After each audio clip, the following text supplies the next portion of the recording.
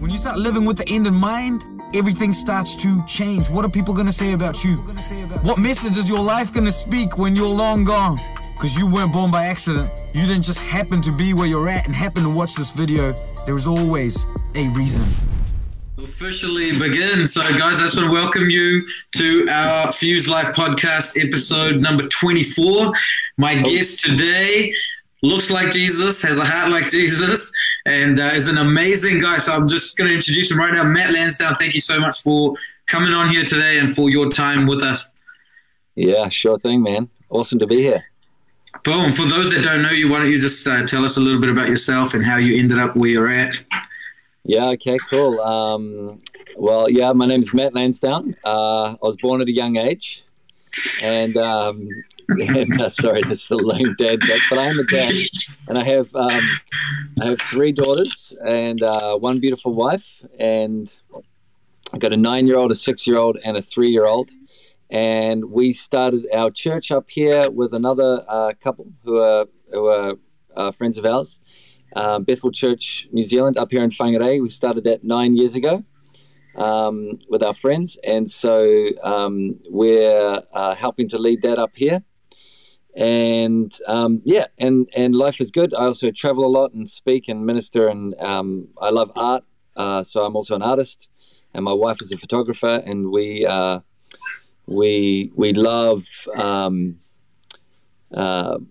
all the different avenues of creativity that we get to experience, and we just love what we get to do. We love seeing Jesus get his full reward. So yeah. So it's good times. Boom. So just before, some of you were already here, we were talking about some miracles. Matt was sharing that there were miracles that went down on the weekend at their church.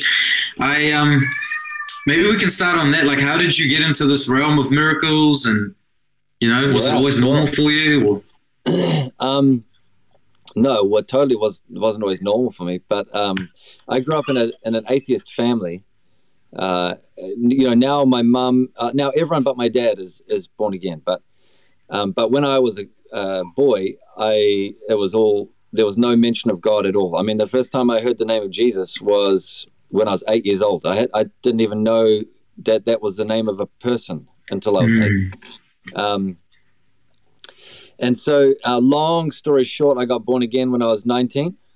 Well, I had encountered God before that, but I got baptized in the Holy Spirit, and I had like the full-blown born-again experience when I was 19 in my car, and it was super radical. Like God just, I mean, yeah, it's hard to explain, but I got filled with God. And I got delivered of demons. I got delivered of addictions. I got set free. I all of a sudden, in a split second, I knew God, and it was just the most amazing experience of my life, and it's changed my whole life. It's why I'm doing what I'm doing today. And I said at that point, I said, God, I'm giving the rest of my life for the whole world to encounter what I've just encountered. Because I don't need to just go to church. I don't need just an idea. They don't need religion. They don't need philosophy. They don't need self-help mechanisms. What they need before any of those things is they need a real relationship with you. They need to know you. Like, I've just come to know you, experience you. And so because of that, it just launched me into how do I give the world this kind of encounter? Like, how do I take what's on the inside of me now as a result of this encounter in my car? How do I take that out of me and give it to people who haven't experienced it yet? And so I started to read the stories of like John G. Lake and Smith Wigglesworth and all these revivalists that saw signs, wonders, and miracles, and that were leading people into dramatic encounters with God and life-changing encounters with God. And that just started to stir me up. And then I met a guy named Andy Piggott, who's he's the guy that we're up here in Whangarei. We started the church together. He's like my best buddy up here. And he's a total legend, but he got born again in a really radical way as well. We ended up at the same church, and so we just ended up fueling each other's fire. Like, we ended up going out together on the streets and just looking for people to pray for, looking for opportunities to bring people into encounters with God, and that sort of exploded into is, Lord, if I could just see one miracle in my life, I'd be happy. It's now come into a lifestyle of the miraculous. Wow. Can you share with us the first time you saw something when you prayed and how that messed you up? Or can you share that experience? One that you remember? I remember clearly the first time I saw a miracle. But the first time I saw a miracle doesn't sort of paint the picture of. It was like God started me off on a real highlight, and then He brought me back to building from a seed to a tree. Like everything in the kingdom starts as a seed, and if we steward the seed, it becomes a tree and it bears fruit. And so my first story, it kind of began as like, this is what the tree's going to look like, and then it came back to the seed, and I stewarded the seed from there. Wow. So I had a pretty cool start, but I was at a university, and I was leading a home group, and well, I was leading a bunch of home groups, and I was speaking at one of the home groups, and I'd seen lots of miracles, but not through my hands. And this person said, listen, I've been struck by lightning twice. I've got Parkinson's disease. And what happens is everyone that has Parkinson's disease, it manifests differently. So for this person, their arms would seize up, they would start curling up, and then they would go into an epileptic fit, like a seizure. And so I said, okay, cool, we're going to pray for you. So I went to, and all I knew was that you lay hands on the sick and they will recover. So I thought, I have to get my hands on this guy, because that's the only way that God heals the sick. That's what was in my head, which I don't agree with now, but that's what I thought then. Yeah. And so I went to put my hands on his hands, and they got about 15 centimeters away from his hands, and like a bolt of lightning hit him. He went flying across the room. He hit a decent-sized study kind of table typical table that you'd see at a university. You could fit maybe 6 people around it. His head hit the table, flew through the air. His head hit the table. It hit the table so hard the table flew into the wall, and then he fell on the floor. And then I thought, oh no, I killed him. I just thought he's dead. Oh no. So I went over and just checked, is he okay? And he was still breathing and stuff. So I left him there, prayed for someone else. While I was praying, he jumps up onto his feet. And he's like, oh my gosh, I had a vision. And the vision, there were angels and demons, and they were fighting over my life. And he's like hyperventilating, you know? And I said, okay, well, let's pray for you, because I just thought, I've got to get my hands on him. I prayed again. And same thing happened again. Flew off his feet again. And I thought, man, I can't get my hands on this guy. And I wasn't feeling anything, by the way. I was just feeling like I just want to get my hands on this guy. And he jumps up again about 2 minutes later again, jumps up his feet, and he goes, I saw the second half of the vision, and the angels defeated the demons, and there was this clashing of swords, and kind of a typical heavenly vision. And then third time I said, okay, well, I've still got to get my hands on you. So I got his hands this time, laid hands on him, released the power of God, and which was just through a simple prayer. And then his hands started to seize up like they did before he'd go into a seizure. And all of a sudden, at the end of the prayer, they went boom, and they just released. And he had no, it's the first time that it happened that he hadn't gone into a seizure. And so he went to the doctors the next day, got all the tests, and he was free from Parkinson's disease. Wow. So that was my first miracle that I saw with my hands, that I saw through my own hands. Yeah. Took me a while to get my hands into it, but. Yeah. And then, so you said that you had this big thing, and then you had to rebuild from a seed. How long did that process take? Oh, then from there, I was just like, oh, we're just going after this. So that's when Andy and I would be like in the van, in the intern van, which was a funny van. It barely worked. You had to roll start it, so you had to park it on a hill, because the ignition thing wouldn't work. And I think it only had a few gears left. It was just a pretty old van, and then we started just finding people and just practicing words of knowledge and getting some right and some wrong. And people with like sore knees or sore elbows or a headache or just little. It went from miracles. I think there's a difference between miracles and healing. It went from that first one was like a miracle.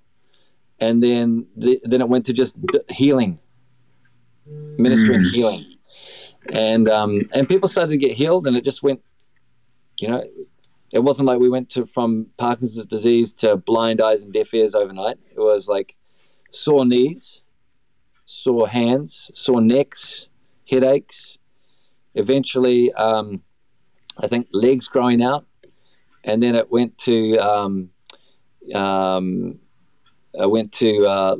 like diseases like Parkinson's disease disappearing, and then it was things like tumors and deaf ears and blind eyes and things like that. So it's sort of everything's just as easy for God, but I don't know, there's something about starting small and honoring the seed. So wow, boom. And now, I mean, maybe you can share some of what goes on now. Like, you've been around the world, last month or two, you've been in different places. I don't know if there's any story you'd like to share before we move into creativity. Yeah, I think one of the most fun, actually, I do travel a lot in lots of different places. Well, I mean, a lot for me. I feel like I travel a lot. Some of the coolest miracles that we've been seeing lately have actually been here at Bethel in our own church. So, which I think is a cool testimony, because a lot of people have said to me, "Oh, you see miracles on all these mission trips. What about at home, man? What about at home?" And my testimony there is, man, at home it seems to be even better.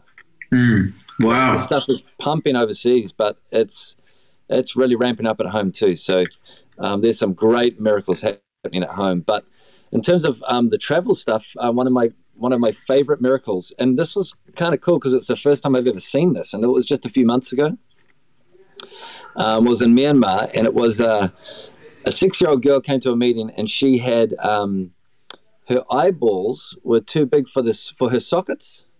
So you know how you can see white around the colorful part of my eyeball? Well, for her, there was no white. The colorful part took up the whole eye socket. That's how big her eyeballs were. And so that's obviously causing problems. And we prayed for her, and her eyes went shoop and shrunk back into the normal size. Which, I mean, first of all, I've never ever heard of someone with that kind of issue before. And secondly, it was just so cool. I have a 6-year-old daughter, so it immediately puts me. It feels close to home for me. And to see her just get healed with her whole family around. Her family hasn't been at church for years and years, and first time in church. They only came because they heard miracles were happening, and just really cool stuff. So, wow, so that was a pretty fun story. Epic, man! That's so cool. We got a few people commenting. Wow. What's up, Chris? A few people on here. So, why don't we talk about creativity? What's been going on? I saw some of your art over the last 6 months. I think it's been different kinds of art pieces that you've been putting out. And what's the deal? What's going on? Yeah. You asked me what's really burning on my heart at the moment. And one of the things that really is burning on my heart is creativity.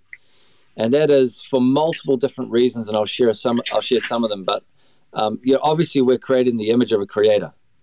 So to say, oh, you're a creative person and you're not a creative person is just not a helpful thing to do.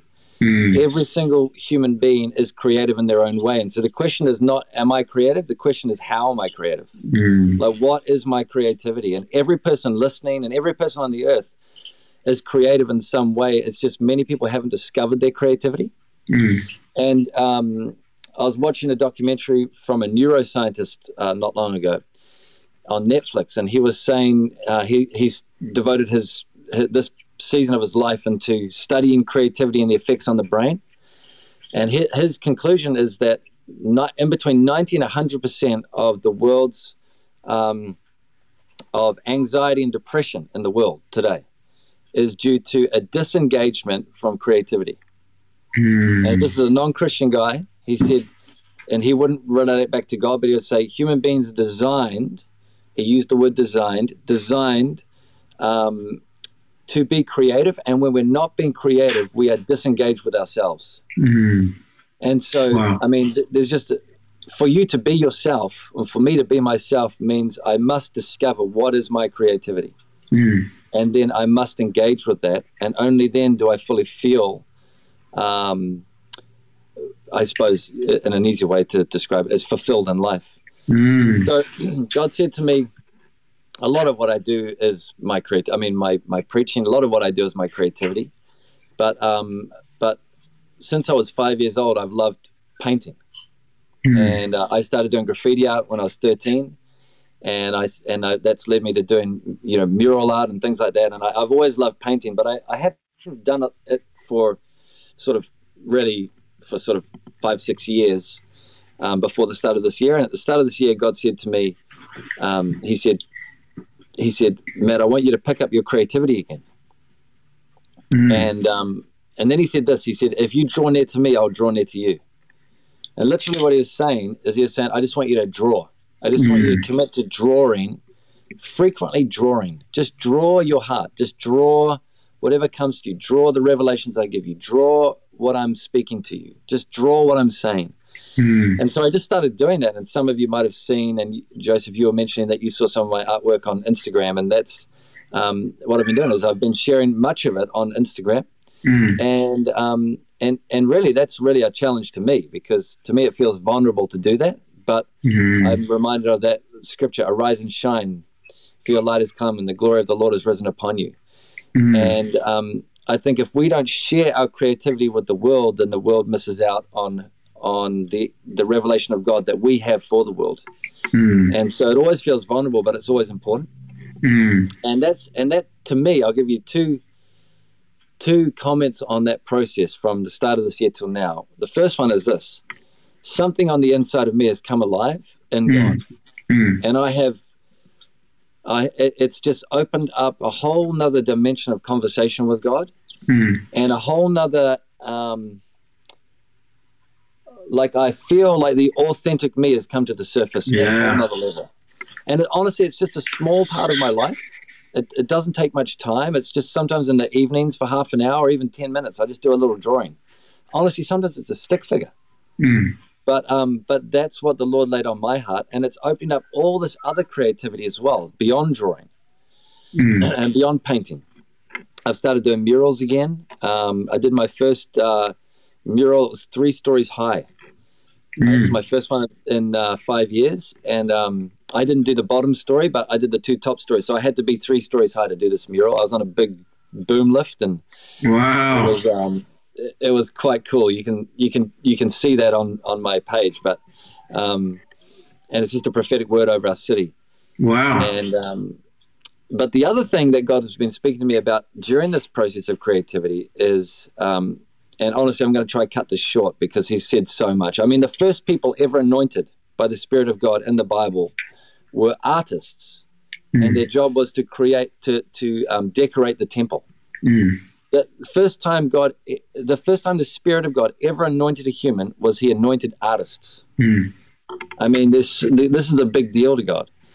And but he said, you are an ambassador, Matt. And we are ambassadors for Christ, right? We're from another world. We're not of this world, but we're in this world. And we're ambassadors of this world that we're from, in this world that we are. And God was speaking to me about, there's some really important principles, some important skills that every ambassador needs to have. And he started to share one of the basic things that every ambassador needs to have is they need to know the language and the culture of the world that they are in, or the country that they are in. But they also need to know the language and the culture of the country that they are from. But not only that, they need to know how to translate between the 2 languages and the 2 cultures. They need to be good interpreters and good translators. And he reminded me of a comment my friend made, Chad Dedman, you know Chad. And Chad said to me one day, he said that God had spoken to him and said that this generation has not heard the gospel in their own language. They've heard the gospel in English, but they haven't heard it in their own language. They haven't heard it in the heart language. And we started talking when he said that about how part of the language of this generation is the language of creativity, because it captures the heart. It's a heart language. It's an authentic language. And God started to show me how what I'm doing in terms of exploring creativity again and art is I'm really learning. And of course, art is not the only aspect of it. It's creativity in general. But creativity, to a large degree, is the language of this generation. And as we learn to explore creativity, I think we're going to learn how to put the gospel into a language that this generation can receive, and they will receive the gospel. Yeah. And I've seen the fruit of it, man. Like, honestly, I've realized that my art is reaching a completely different audience and a way wider audience than my preaching or my speaking ministry is reaching. And I'm getting emails and private messages from people who haven't been to church for decades or for years and years. And they're saying things like, Matt, I don't believe in Jesus, but there's something about your artwork. I can feel something coming alive in me, and it's really making me think. Could you please just keep doing it, because it's really blessing me? Wow. And I'm realizing, man, these are people that wouldn't listen to my church language, and I'm not anti-church language. Like, I love theological language. I love the scriptures. I love preaching, but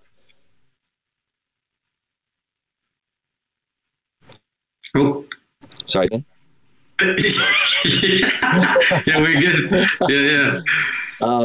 And so I feel like as we start to explore our creativity, God's going to start to download to us the language of a generation. And then we're going to begin to learn how to translate between the language of heaven and the language of this generation. And we're going to start seeing a harvest from our creativity. Wow. So anyway, that's so epic about it, but I really, it's a fun journey. Yeah. I mean, we've kind of noticed that in a way. Like, somebody just commented here of Shilpa. Like, Shilpa is my sister, and she does a bit of poetry. She started to put a bit more out there. I started to explore spoken word, and I started to make videos on that. And we have another, like, we were thinking of dramas and skits. And so a lot of what you're saying, I vibe with, I'm feeling what you're saying. Yeah. Yeah. Yep. And honestly, it's, what it does as well is it doesn't, the first place that language hits is not here. It's not your head. It hits your heart first. And then your head figures out the experience that you're having in your heart. So it's like the Trojan horse, like it sneaks in there, it gets in under the radar, and then you're not having to try and logically explain an argument. You're describing an experience now, which is totally different. A guy I know, he said this, Kevin Dedman, he said this, the man with the argument is at the mercy of the man with the experience, and the man with the argument is only one experience away from changing his argument. Wow. And I think creativity releases an experience more than an argument.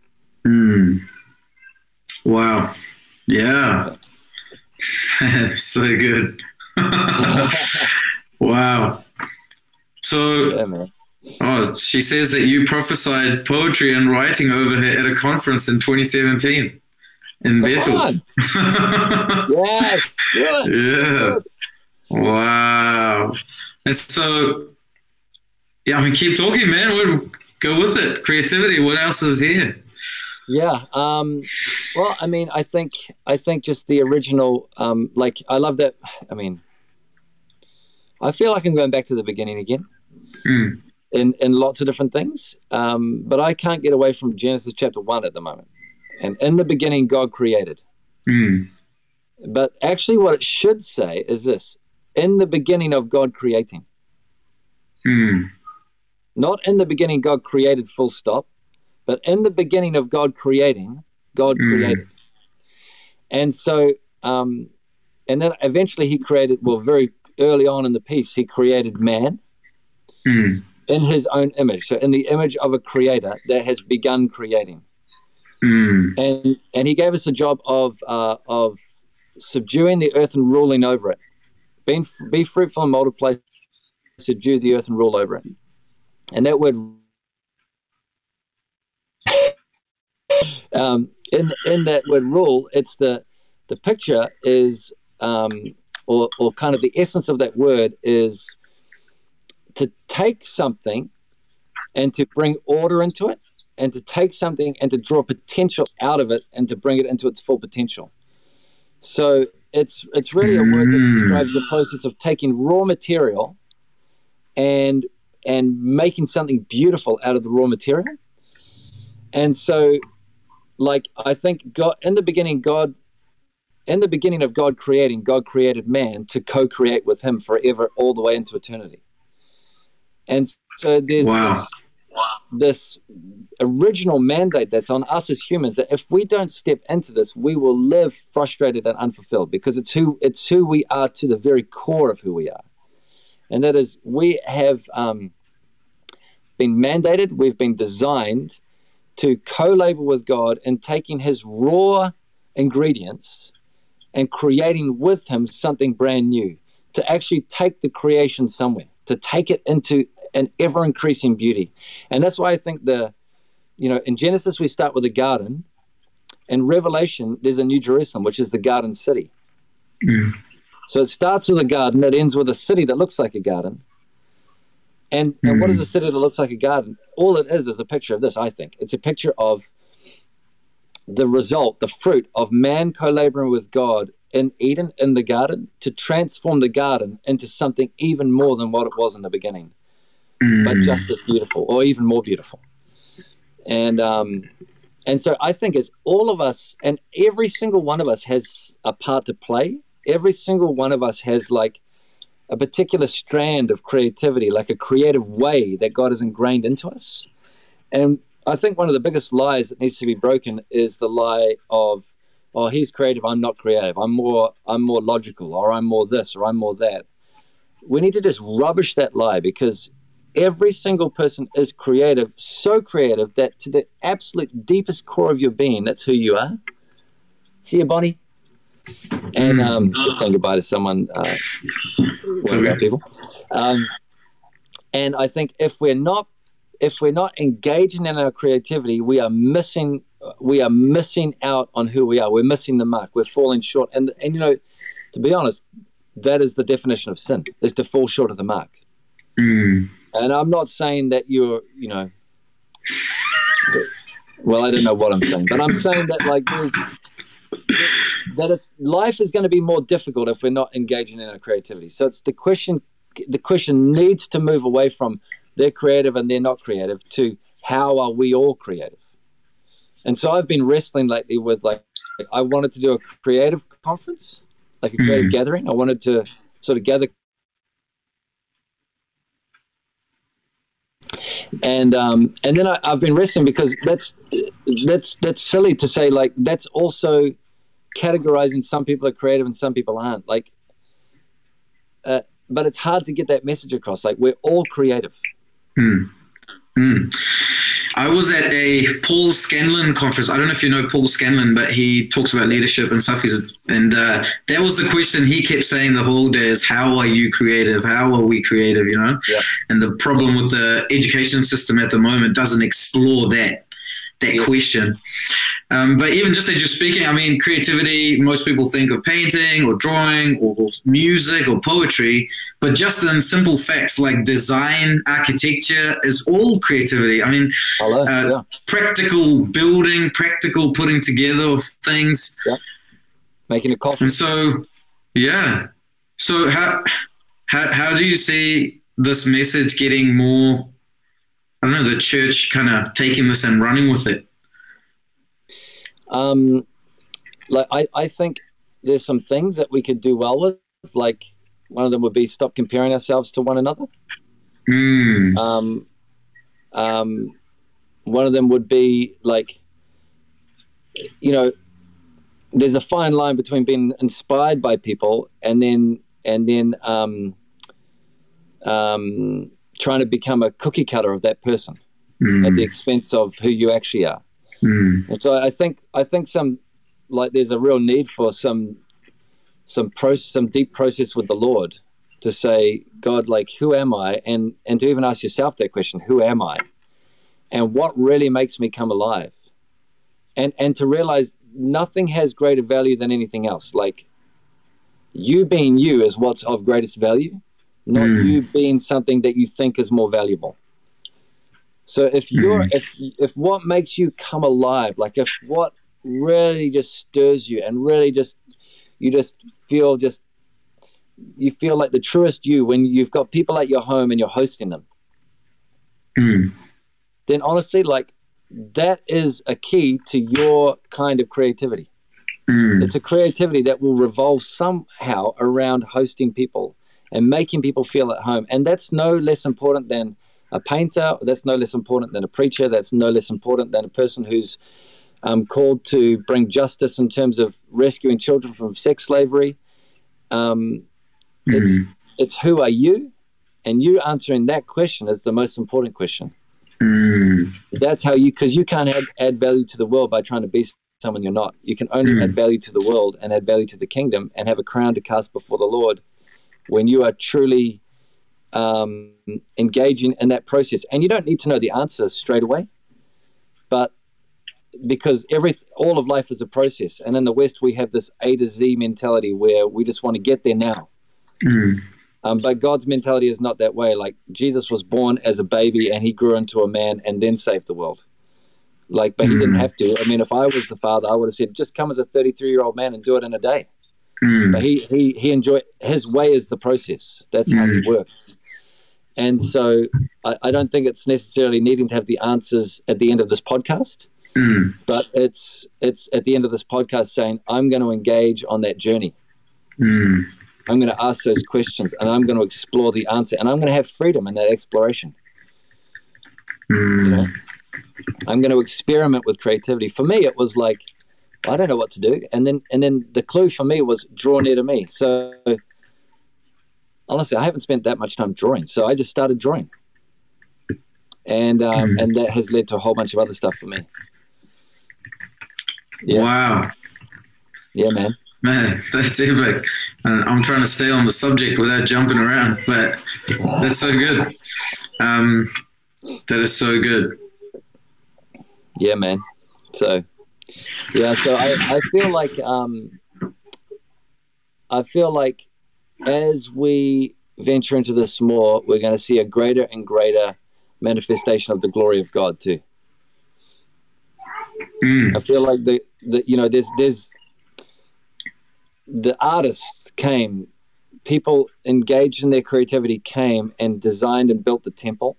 And the glory filled the temple. Like there's something to do with us arising and shining in who we truly are as our creative selves and creating, co-laboring with God, using his, raw materials, whatever they may be, whether they be thoughts or whether they be physical objects or whether it be a paint and a paintbrush or whatever it might be, partnering with God and linking with wisdom and expressing our creativity, which is ourselves. We're expressing who we are to the world and the revelation of God that we have to the world. And as we do that, I think the glory of God is going to rest on that. I remember doing a painting, commission painting many years ago. It was one of the first paintings I ever did when I got born again. And I wrote the word glory just in a graffiti style. And that's the word I felt for this lady. And I left it at her doorstep. She walked up the stairs and looked at the painting. And the glory of God hit her and she fell off her feet and she was just pinned to the ground outside her door. But I think, maybe not always exactly like that, but I think that when we learn to co-labor and co-create with God, then that's going to be a resting place for the glory of God, our creativity. Yeah. Our authentic expression of him. Yes, that's right. Yeah, man. I was at a conference last year in America, and a lady had drawn a painting of a man and his child. And the lady who was running the conference came rushing in through the doors. She was busy working, and she looked at that painting and gets hit with the love of the Father, has this encounter, starts crying in the back, and she starts to get healed in her heart towards her father and her life. And it's crazy. That is crazy, man. Yeah. I watched. I remember being in the healing rooms at Bethel, and there was someone who had I think it was a brain tumor, and there was a painting, and the painting had the word hope written on it. And the guys just said, "Come and stand in front of the painting." Stood in front of the painting, looked at the word hope, and the brain tumor ran liquefied and came out of her ear. Yeah. Yeah. Yeah. Oh man, I've often joked about what it would be like if God called someone to have a bakery with awesome cookies, but when people ate the cookies, they just got healed on the spot, in the restaurant or whatever. Yeah. Well, you know what fascinates me, man, is like if I was in Russia, and I was at these old Orthodox cathedrals. And like one of them I went to, it took 25 years, 6 artists, 25 years to do the artwork on the inside, all mosaic artwork, like typical Russian Orthodox iconic art, which I love.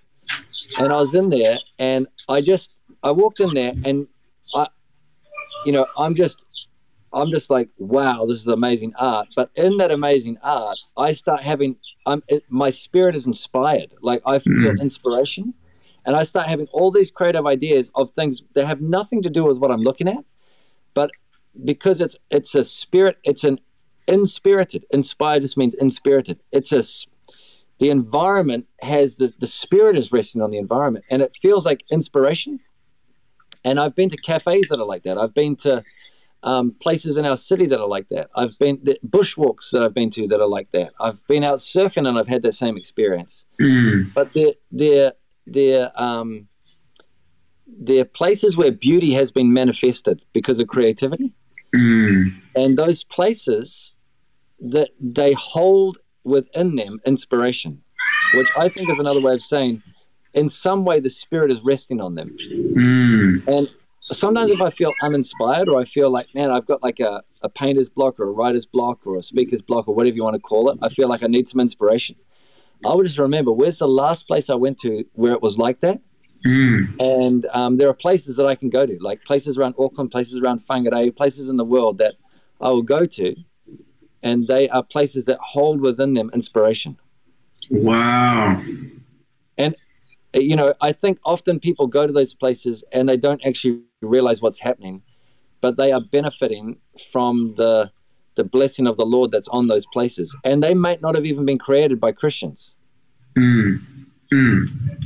But because the favor of God, he rains down his rain on the righteous and the unrighteous. There's an aspect where, hey, he's pouring out his blessing, especially on those who choose to shine.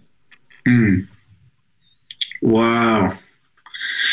Hey, I hope you don't mind me deviating a little bit. Still probably creativity, but you mentioned your city like a couple of times, right? You mentioned your city. I've been listening to Chris Valentin, and the way he talks about their city, the way Bethel talks about their city, and the ownership, the responsibility that they've taken of their city. I'd love for you to share a little bit about that, like how you view that, how you see that, and as children, as sons of God, is that our responsibility? And maybe some ideas on that, I think that, we do have a responsibility for our city. Like, I think it's the Nehemiah thing, where each person was responsible to build their portion of the wall that was directly in front of them.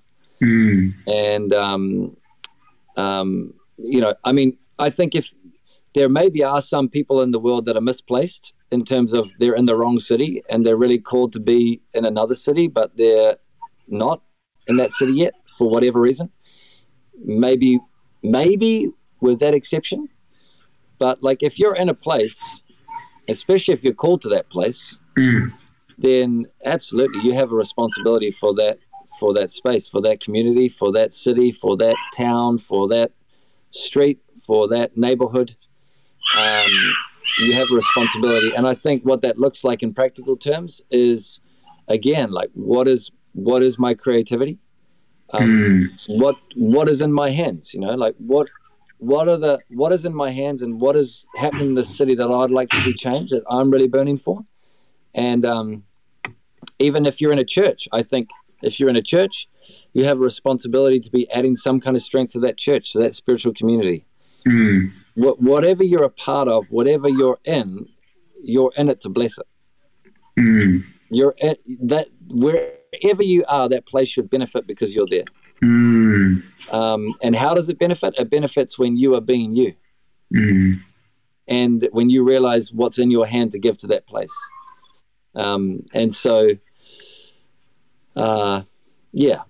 I mean, that can obviously manifest in all sorts of different ways, but there's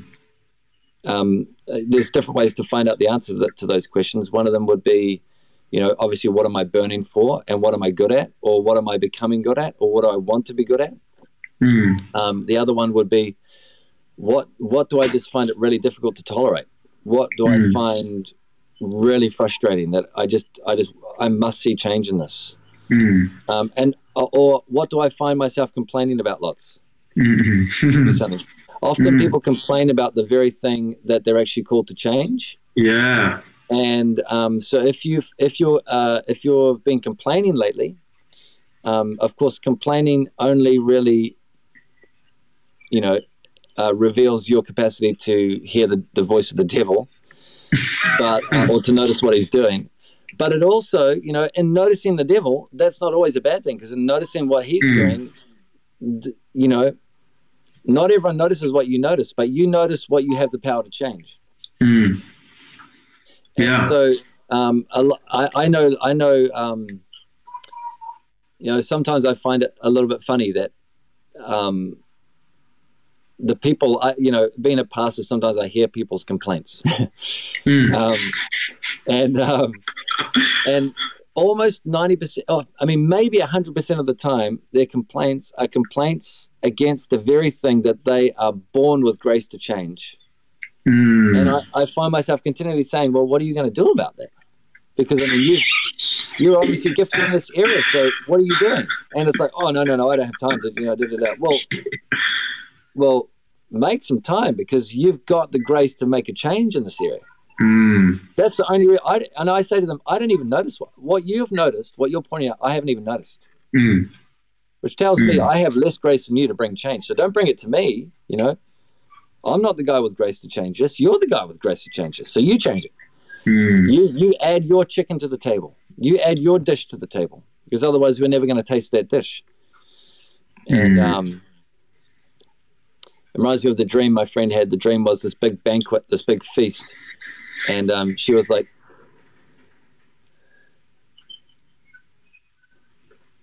this is, my wife has just walked in the room. And here she is. And she is not currently aware that I'm on a podcast. But yes. Yeah. So I'm going to be, we're going to be like, do you need to pause it? We're going to be a couple more minutes, eh? Yeah. Well, whatever time you got, 5 minutes. Yeah. I'm just looking at my wife and thinking, you know, just the wisdom of God would be, let's do 5 more minutes. Yeah. Sounds good. And yeah. So, I've just been distracted by her beauty. Yeah. Scoring the points. I think we were switching. We were going to switch subjects, because we were just talking about, obviously, I'm drawing a blank now. Oh yeah, the chicken on the table thing, right? Bringing your individual thing. Yeah. Your friend's dream. Yeah, that's right. So, big banquet, all this food on the table, and she was looking at it going, this is such a lame banquet. There's not even any chicken on the table. Like, what is a banquet? What is a feast with no chicken? This is so lame. Like, there's all these other things, but you can't call it a feast if there's not chicken on the table. And she was kind of like annoyed. And then she felt the Spirit say, look in your hands. And in her hands was a big plate of chicken. And then God said, you know, the reason it's not on the table is because you're not putting it on the table. So put it on the table, and then it will be the feast that you imagined it to be. Wow. Yeah, so that's so cool. I think that sometimes we're blind to what we carry. And when we're blind to what we carry, we often find ourselves complaining about the absence of the thing that's in our hands. But we just haven't seen what's in our hands yet. And so the first thing, especially if you find yourself complaining a little bit, don't be condemned listening to this, but if you find yourself complaining a little bit, the first thing that I recommend you do is just to ask the Lord what He's placed in your hands. And it will require some creativity and some vulnerability and some risk and some bravery and courage to explore that fully. But you can do it. Man, So, I mean, I know you got to go. Are you good with just praying for everybody before you leave? Yeah, just saying a prayer for everyone here and everyone that's going to listen? Yep. So if you're listening, or if you're at whatever time you're listening, this prayer still works. Just put your hands out like you're ready to catch something. And Father, right now, I thank you that you are good. I thank you that you're a good God in a good mood, doing good things, and that's the gospel. And right now, Lord, I declare your peace. I declare shalom. I declare nothing missing, nothing broken over every person. God, I thank you for what you've placed in their hands. I thank you for who you've designed them to be. I thank you, God, that we have been hidden in you with Christ. And when Christ, who is our life, appears, we too will appear with you in glory. God, you've kept us safe and hidden in you. The true us, the original blueprint of who you made us to be, is safe in you. And God, I'm asking you to show every person your glory, and in that glory that they would find themselves. In that glory they would find themselves. I declare over every person right now the spirit of wisdom and revelation to know you, to find you, and to find themselves in Jesus' name. I thank you for every person being creative. I break the lie of any person listening that has believed the lie that they're not creative. I say that you are creative because you're designed and you're made in the image of a creator. And I declare wisdom and revelation to know your kind of creativity in the name of Jesus. Amen. Amen.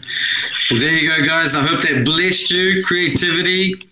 It was an awesome subject. Matt, I just want to thank you. Thank you for your time. Thank you for being here with us. Yeah, and man, for sure. Everyone else, guys, that's the end of the podcast for today. We're going to have another one probably tomorrow, so I'll keep you posted. But Matt, you can stay with me for a second. Everyone else, I'll talk to you guys later. Faith and patience. Faith and patience. Patience means allow it to happen. Stay the same. Stay persistent. Keep going. Faith, know that it can happen at any moment.